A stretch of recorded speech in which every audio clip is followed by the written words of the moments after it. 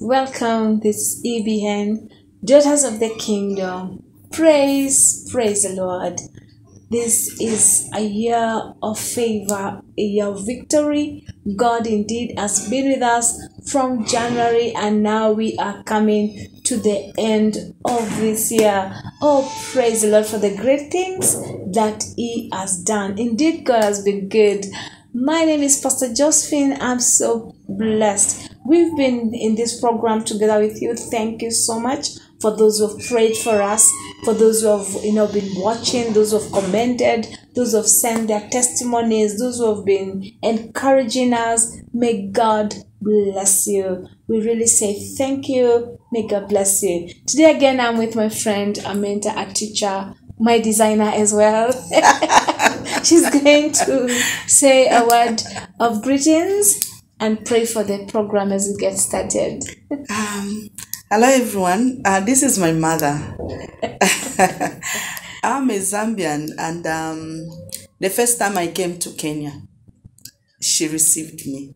So she has a mark in my heart. She's my mother, she's my mentor, she's my teacher, she's my role model, and I love her so much. Thank you so much for having me in this program. Yes. It is an honor, and may God richly bless you. Amen. Thank you so much. To all our viewers, once again, we want to say thank you for having walked with us in this journey of a virtuous woman. And all that God wants is to have his baby girls, his daughters, to be what he created them to be. That's why we are here. So may the Lord bless you even as you follow us, and even as you listen to what the Lord has for you in this day. Amen. Let us pray. Our dear Father, in the name of Jesus, we really thank you. We bless you. We worship you. You are great. You're loving. You're kind. You're good, oh my Father. You're merciful God. And there's no one else to compare with you. El Shaddai, Elohim, Jehovah Nisi, Jehovah Rapha, Jehovah El Shaddai, Jehovah Shalom. We praise, we glorify you, Lord. Thank you indeed, God. You have been so good unto our lives. Even as we began the year 2022, we never knew how it would go. Even God, we never knew whether it would come up to this day. But indeed, God, you have been so good. We really praise you. We praise you. We thank you, God, because of your love and your faithfulness. Thank you for watching over our lives. Thank you for gift of life. Thank you for gift of salvation. Thank you for the blood of Jesus. Thank you for the word of God that strengthens us, that washes us, that corrects us, that rebukes us, and that guides us. And the word of God that creates, even as the Bible tells us in the book of Hebrews chapter number 4 and verse number 12, the word of God is sharper than two-edged sword. And I thank you because the word of God has created us, has transformed us to be vessels of honor. We thank you, we praise you, and we worship you. Thank you, God, because day by day, you've never left us, you've never forsaken us. Indeed, your presence, your goodness, and your mercies have been running after us day by day, Jehovah. Thank you for our families. Thank you for our churches. Thank you for our pastors. Thank you for our parents, oh God. Thank you for our friends. Oh God, thank you. Thank you, God, for the great things you have done. Thank you even for the good times. Thank you even for the bad times. Even when we have been low, Jehovah God, you have been our strength. Oh God, we've trusted you. Even when we had difficult moments, Jehovah, we trusted you and you came through for us, and we praise you. We honor and we glorify you. Receive the praise, receive the honor. Oh God, even as a country, we say thank you. When we had the political turbulence, Jehovah God, you never left us. Indeed, God, you stood with us. Thank you for this great peace, even you've given us as a nation. Thank you for the leaders that you've given us as a nation. We praise you and we worship you. We continue to pray that you give them understanding, give them knowledge, oh God, and lead them even as they lead the Kenyans, oh God. We praise you. Thank you for our spiritual fathers, our spiritual mothers. We thank you because they have fed us with the word of God that has brought strength in our lives day in and day out. We magnify and we exalt you, Lord. And even thank you for EBN. We thank you for Reverend Felix Cavoy and even for the crew, oh God, who have been, working through in these programs day in and day out. And so many people are blessed and people are transformed. People are changed. Freedom has come to the life of thy people, oh my God. We exalt you, Lord. We are just celebrating your goodness. We are celebrating your faithfulness. We are celebrating your doing, oh God. And we say, thank you. Thank you, Father. Even for today's program, as we come to the end of this year, we just pray that God be glorified. For this is in Jesus' name, our Lord and our Savior. Amen and amen. Amen. Can we celebrate Jesus for the great things that he has done? Amen. Amen. Indeed, Amen. God is good. He is a faithful God.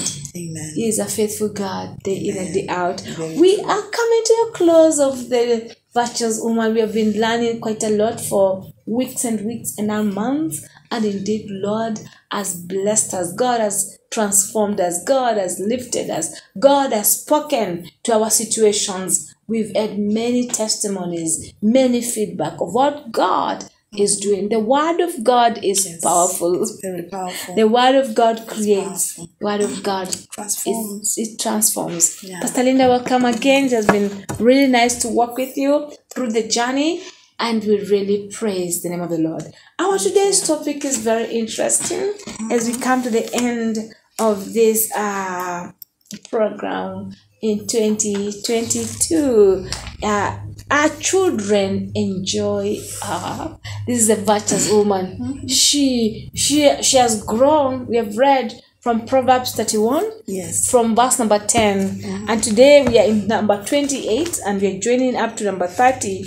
Maybe we'll read the scripture so that we can get a foundation of this woman. Proverbs chapter number 31 and verse 28 to verse number 30. Our children rise up and call her blessed, her husband also, and he praises her. Many daughters have done well, but you exalt them. So this woman we've been talking about in 2022, the virtuous woman, our children enjoy. They call her blessed. And her husband praises her. People wanampigia makofi, anasema well done. Many daughters have done well. She has done well, but the Bible says she surpasses. Pastor Linda, let's talk about this woman, how our children are praising her because of what she has done throughout the year and even the years she has been raising them. The virtue that is in a woman, it is a virtue that is of God. And when you look at this virtuous woman, I think it's the way she raises her children. One, we have to realize that children, they love to be cared for. That's true. So this woman has shown care to her children from conception. You see, there are so many women who would hate their children even from conception. But from conception, she loves her the child in her womb, even as she brings this child outside through birth. She still cares for this child. So this child bonds from the time that she's conceived or he's conceived from the womb. They feel that love. They feel that care. They feel that peace of being within a mother who is so caring and loving. And that can only be when the word of God is in you. I think the foundation of everything that we are saying is the word.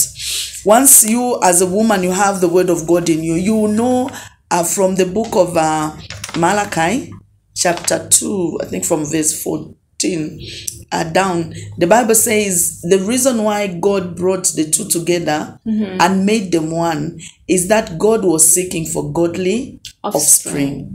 So the moment you know that those children that you have are godly offspring, you never want to do anything to them that to break their hearts. Wow.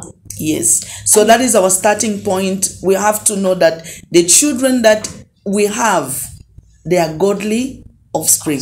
God wanted our children, a generation that will worship him. So when we know that even the way we raise them, the way we talk to them, the way we discipline them, the way we train them, we'll train them in the will of God, because these are godly offspring. Thank you so much for that insight. We are talking about this woman, our children enjoy as we come to the end of this year. We thank God because God is really a blesser, and this woman, the virtuous woman, she has worked very hard, as God has ordained a woman to be the God figure in the family. In the family, yes. She is ordained by God to care, to nurture, to bring up. And we celebrate all the virtuous women. Moms, we celebrate you. We celebrate all that have been working so hard, rising up in the morning, going to work, going to the market, working in the house, bringing in water, disciplining, training, washing, and doing a lot of work. So as we come to the end of the year, we celebrate our moms. We celebrate our moms. I will celebrate you. I remember the story of the Queen of Sheba in the book of 1 Kings and verse number 10, chapter 10 and verse number 8. I think I can read this scripture so that we can celebrate the goodness of God. 1 Kings chapter number 10. It's a story of the Queen of Sheba. She was a really blessed woman, and she heard about the stories of Solomon, and she said, can I go and see this Solomon? Can I go and see who this man is the wisest man in the world, who is doing great things? And when he went there, and she went there, our expectation was surpassed, because she thought maybe it's another man there. But I want to encourage us as women, whatever we are doing, somebody has heard about it. Yes. Queen of Sheba had just heard there's a man who has great wisdom. So meaning that the mother raised him well. Yes, the mother raised him well. So this Queen of Sheba, let me read this scripture that we can connect. In chapter number 10 and verse 8, the Bible says,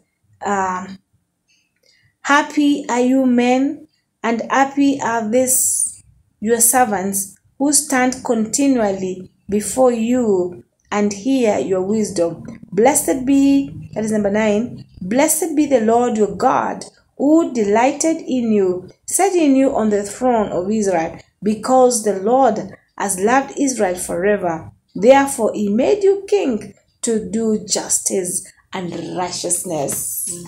What a connection to this end of year thanksgiving and praise unto the Lord.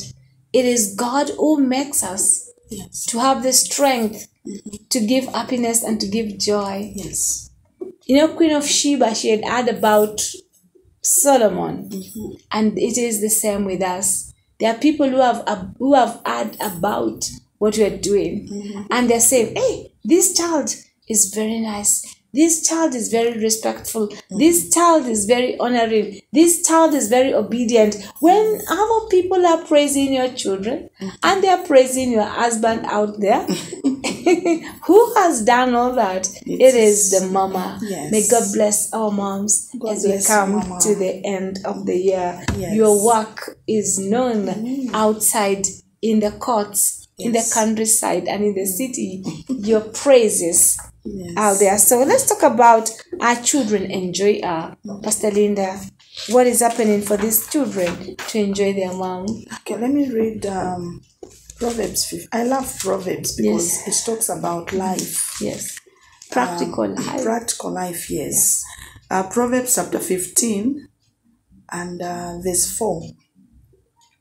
The Bible reads, the tongue that brings healing is a tree of life, but a deceitful tongue crushes the spirit. God has given us children as a blessing.